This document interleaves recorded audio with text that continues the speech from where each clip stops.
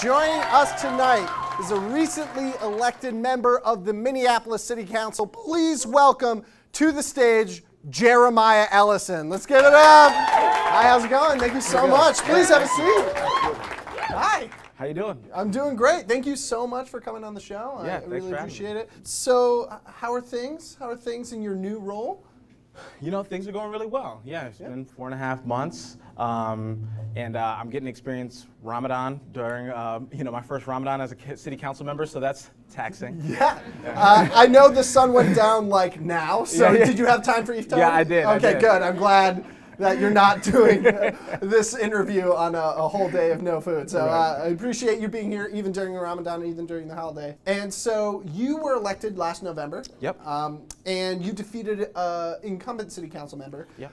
Why do you think Northsiders chose you? Yeah, that's actually a really good question, because during the campaign trail, I thought it was going to be on the issues, like we were going to talk about, 15 now and those kind of things. And people were just really upset that he didn't have community meetings. And basically, I was like, I will have those.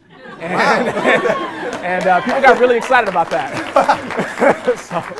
What an amazing campaign promise. I'll have them, and people were just crazy. So do you have community meetings now? Yeah, absolutely, yeah. So I have weekly open office hours that, that are well attended, people come to. And then I'm also developing a quarterly People's Assembly that'll be, it's basically a town hall, but hopefully a little bit more engaging than that. Yeah. That's fair. Yeah. Where do you have your weekly meetings? So I have them at Sammy's Avenue Eatery, which is a cafe on West Broadway. I mostly reserve it for constituents, so if you stop by, I probably won't talk to you long, unless you're a constituent, like I met one in the crowd today, so cool. Come on by. Yeah. So what are those meetings like? Can you just walk us through a regular one of those? Yeah, people come through and they have a lot of different things they want to talk about. Right.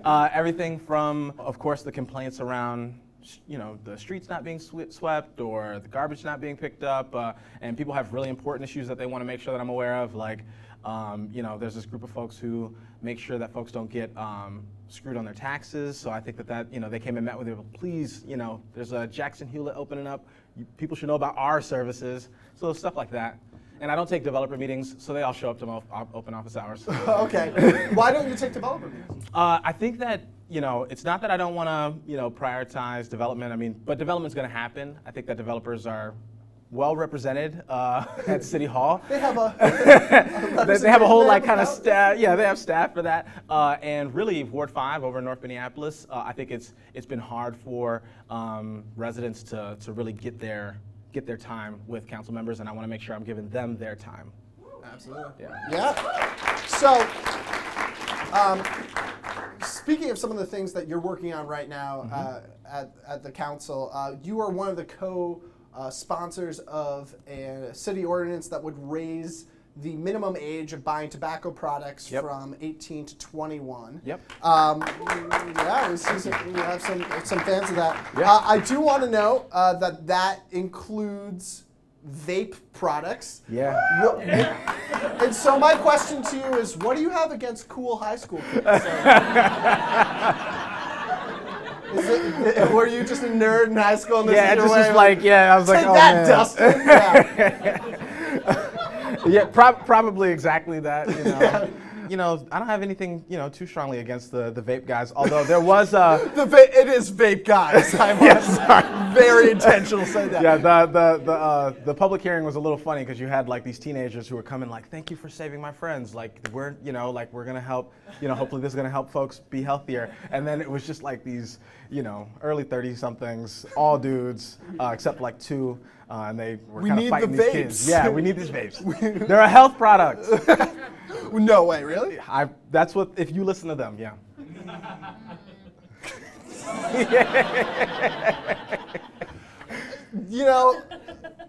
Not only to have the audacity to open a vape shop, but then to go in front of elected officials and be like, it's the same thing as like a doctor's office, man. Come out to the vape shop. How's that going? What's the status of that? So we got through the public hearing. It moved through committee, which means that it's going to be coming before council pretty soon here, and it'll be voted into an ordinance in the next couple of weeks. So wow. Yeah. You're also a co-signer of a letter with your colleague Philippe Cunningham, who's also been on the show. Yep. And another friend of the show, Mayor Jacob Fry. Yep. Concerning some of the levels that the Minnesota Pollution Control Agency has found of a toxic chemical called PM10 along the North Minneapolis riverfront. And that's mainly produced by a company called Northern Metals. Can you say more about that? Yeah, well, Northern Metals is definitely a big contributor. I don't want to act like they're the only thing contributing to poor air quality over north, but they've been identified and sort of caught red-handed, and you know, I'm really excited for them to just close. There was a settlement a couple of Word. Yeah. So they'll be closing. Cool. That was slightly before my time. So the settlement gave them 19 months, which feels like a really long time to allow them to get their act together and out of town. But you know, it's coming. The clock's ticking. So obviously they're closing. The clock's ticking on them. What are some other things that can be done to reduce the poor air quality in North Minneapolis? Yeah, well, man, that's a really big question. Just because the cause of the poor air quality is so, I don't want to use the word holistic, but that's the best word that comes to mind. You know, everything sort of has just like a vape pen. Yeah, holistic, just like right? a vape. Yeah, as holistic as a vape pen. And so I think that there is a really cool policy that's been tried on the south side that we're bringing over to the north side called the green zones. And so the green zones basically designates a certain segment of North Minneapolis and Northeast Minneapolis has been affected by poor air quality, and is going to incentivize and hopefully drive green business there. So that's going to kind of help increase both employment, but also these will be green jobs, so they won't be the types of factory jobs that pump pollutants into the air. And I also think that there's the lead that people are exposed to inside their homes, and then the air becomes a trigger, an added trigger for asthma and that kind of stuff. The lead outside the homes, and so we've also got to tackle the lead inside the homes if we want to make sure that folks are not having those triggers. Yeah, absolutely. So, yeah, that's a really important problem. So you have these two big things that you're working on right now. What are you most excited to work on? What's the thing that gets you up in the morning? Yeah, I am really excited to figure out how to solve gentrification, which sounds weird when I say it aloud. But there have been some really smart people in some cities around the country who haven't been able to figure it out. Yeah, pretty much every city has not been able to figure it out. And we're sort of in process, in the gentrification process, if you want to put it that way. But we haven't reached the levels of a Portland or a Seattle. I think San Francisco is in the unknown phase 2 of gentrification, which is that the original people who pushed out the original population are now being pushed out by even wealthier people. Yeah. And after them, it's just like robots. Robots just come in. A robot city. Right.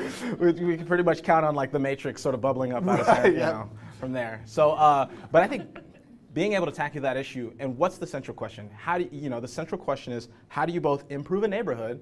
Because people in North Minneapolis deserve to have the neighborhood improved.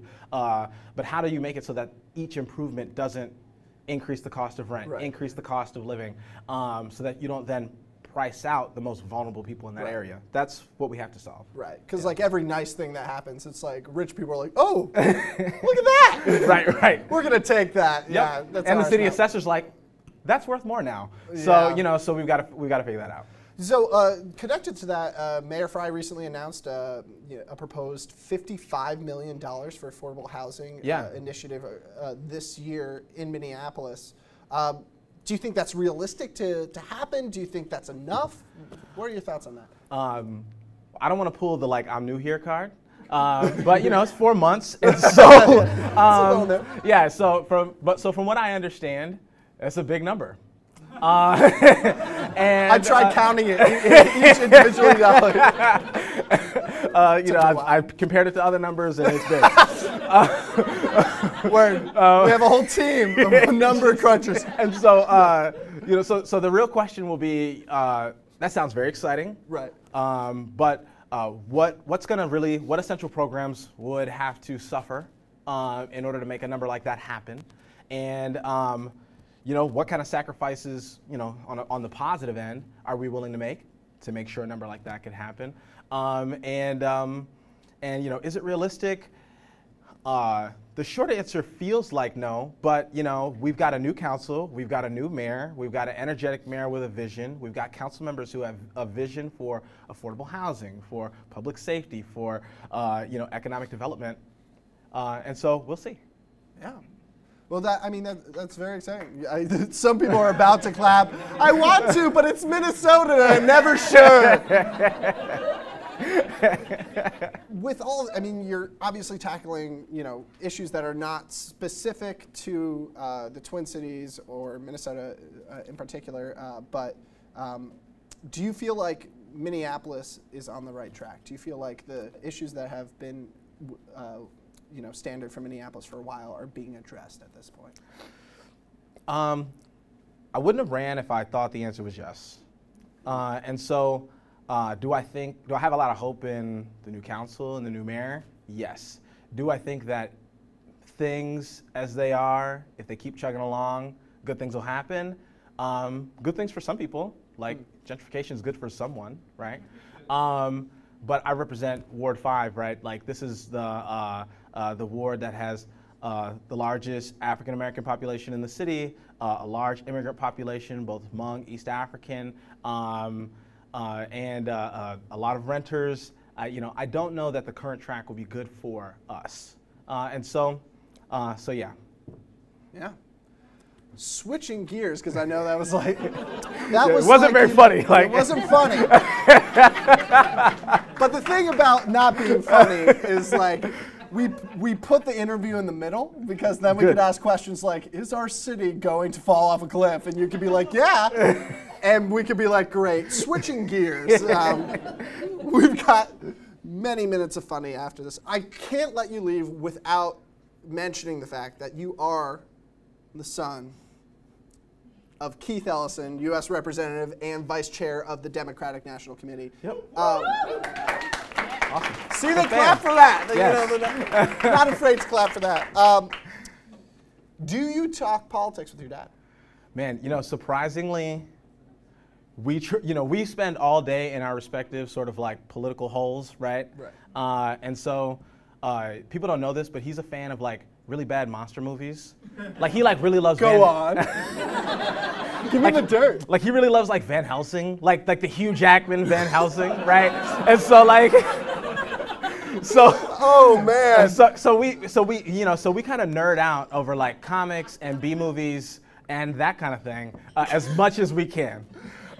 That is an amazing fact, because my imagination of what your like dinner table discussion was like: politics, policy, how can we work together? And the fact that it's like, you know, in Van Helsing, when he's looking at the painting and the painting moves and that's his future, that was cool. Yep, like, that's it's an amazing fact. So there you go. Oh, that brings me such joy. You know, I think the city is going to be all right. Oh, I'm glad to hear it. Yeah. Jeremiah Ellison, thank you so much for coming on the show. Thank you so much for having me. I appreciate it. Once again, Jeremiah Ellison, Ward 5 Councilmember. Give it up one more time. Thank you so much.